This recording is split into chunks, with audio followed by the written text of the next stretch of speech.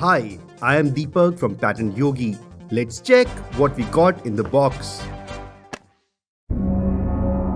Here is a patent that was granted last week. The patent was filed by an individual inventor called Frampton Ellis, who is from Florida, US.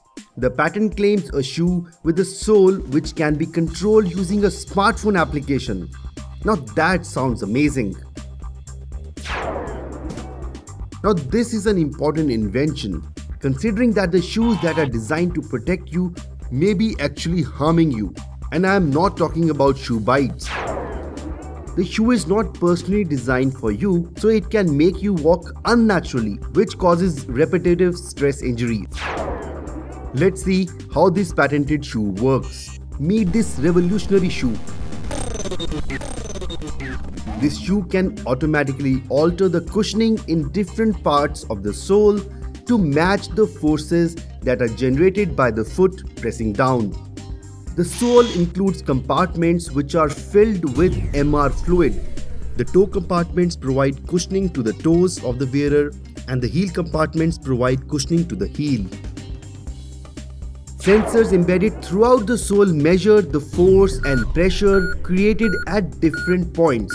The sensor readings are wirelessly sent to the smartphone, where they are processed and sent back to control magnetic field applied on compartments present in the sole, thereby changing the cushioning properties of the sole. As shown, the toe compartments are deflated and the heel compartments are inflated by moving the MR fluid from the toe compartments to the heel compartments. So, if the heel portion of the feet is under more pressure, then magnetic field is modified such that the heel portion of the sole provides more cushioning. The cushioning profile can also be changed dynamically so as to provide comfort in different conditions such as standing, walking and running. Sensor readings are analyzed to identify any abnormal posture, gait or running style. One example would be a condition called pronation of foot, which results in excessive lateral movement of user's center of gravity to one side more than other. This causes pain in the affected foot. In case an abnormality is detected, pre-programmed solutions can be applied using user's smartphone and a cloud.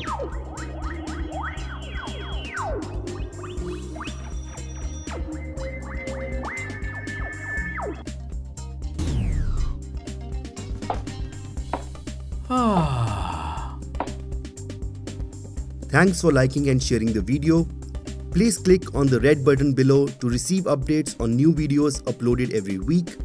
Until next time, keep innovating and keep patenting. As part of transition from the first image to the second image.